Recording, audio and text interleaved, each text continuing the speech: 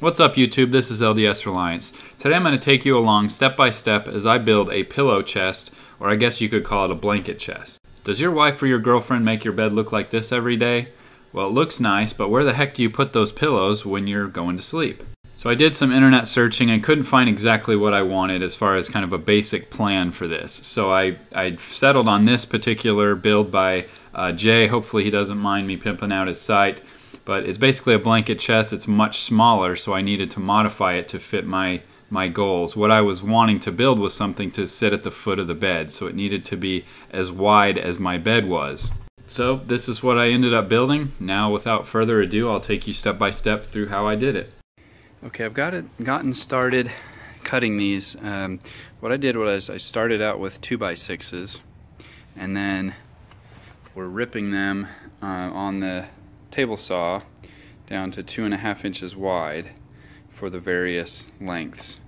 So I'm using the miter saw to cut them to length, and then coming over here and ripping them to 2.5 inches wide for each of the styles and each of the pieces along the way. Now that I have all of the wood cut all over here, just kind of laid out in lengths, I'm going to use a Craig jig to drill pocket holes into, basically it puts a little hole right here at an angle so that I can send a screw through the side here and into another piece of wood on the end. So, and all of this will be covered later on by the inside piece, which is going to be made of this 1/4 inch plywood.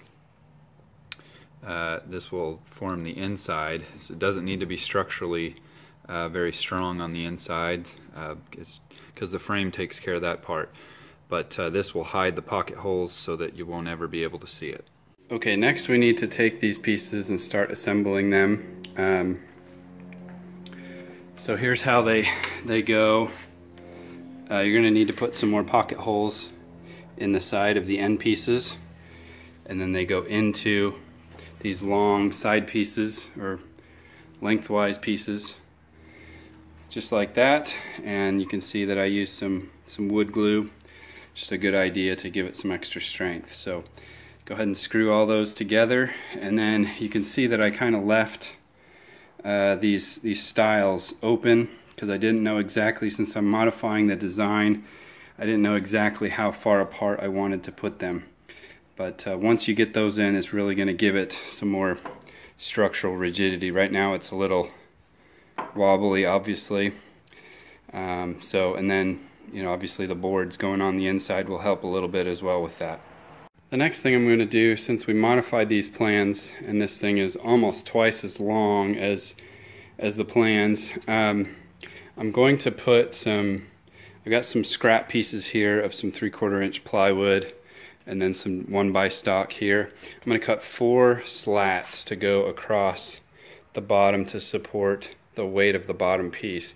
The plans aren't super clear on how that attaches anyway, so this is how I'm going to do it. You can do it however you want, but basically I'm going to cut them this 20 inches across for me, unless you've modified that dimension. I'm going to put one right there on the end, a couple in the middle, and then another on this end. That way, and then I'll pocket hole screw them into these side pieces. It'll give it a much more strong on the bottom, a lot more strength, and it'll also, like I said, give something for the weight to rest on of this long bottom piece. Okay, so again, the plans don't really tell you how to attach this base piece. So I just kind of figured it out for myself. I put it 1 3/4 inches down from the top of this to the edge of this, and then screwed it in from behind. I also used, I didn't miter this edge because none of the other edges are mitered, and it didn't really make any sense to do that. Just an extra step. So anyway, I just did it this way. And then I put a pocket hole on the inside on the bottom there to flush up this corner.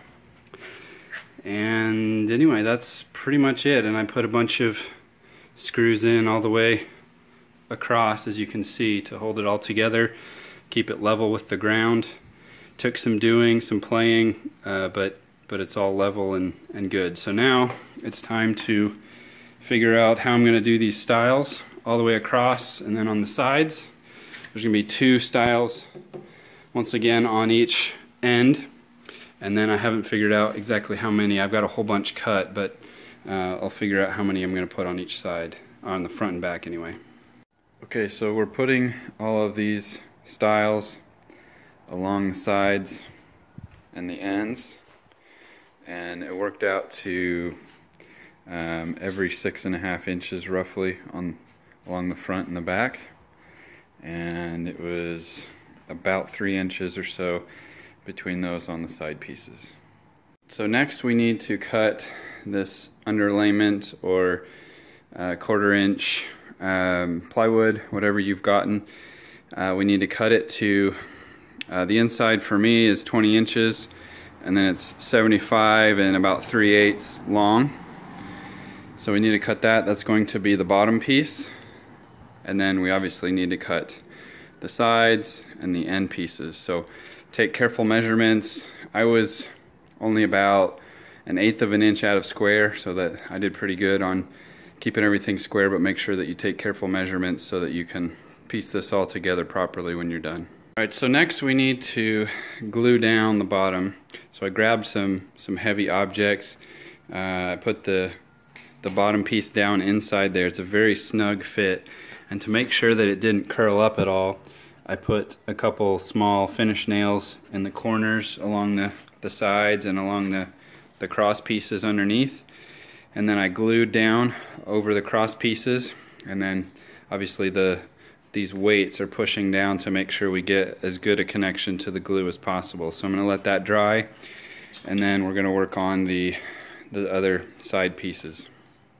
Okay, for the lid, I've got 2 1x12 by 8 foot boards that I need to cut to length, and then I'm going to glue them and pocket hole screw them together to make a 24 by it's about 78 inches long.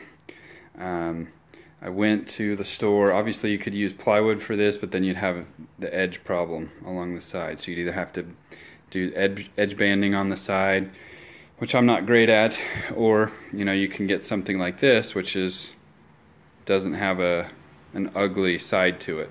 So after letting a few things dry overnight, we're back and about halfway done with the process of getting these plywood or underlayment pieces in to form the box, but it looks pretty good. So we just need to get these 2 end pieces and this side piece, and then we'll make the frame. Now this is what I wanted to talk about.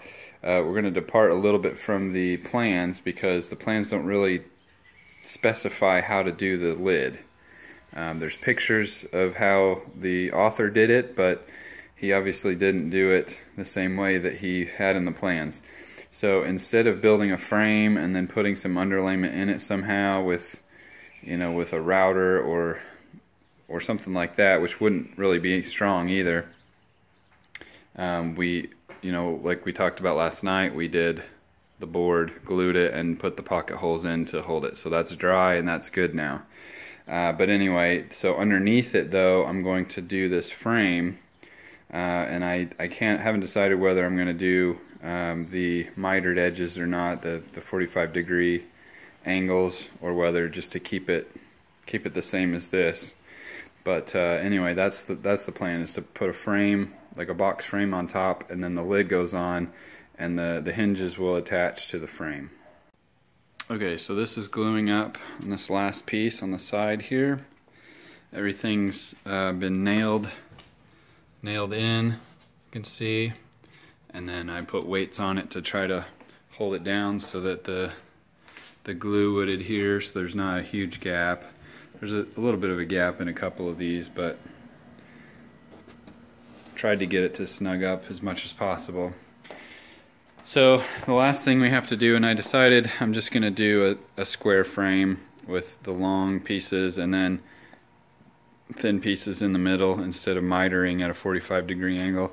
There's nothing else on this thing that's mitered, so kind of keeping with that theme, I'm just going to cut these off at 78 1/4, measure and cut the the middle pieces and then use pocket holes to attach them together, and then attach them down to this as a frame around the outside, sticking out just a little bit, just like this is on the bottom. So it's measured to mirror this piece.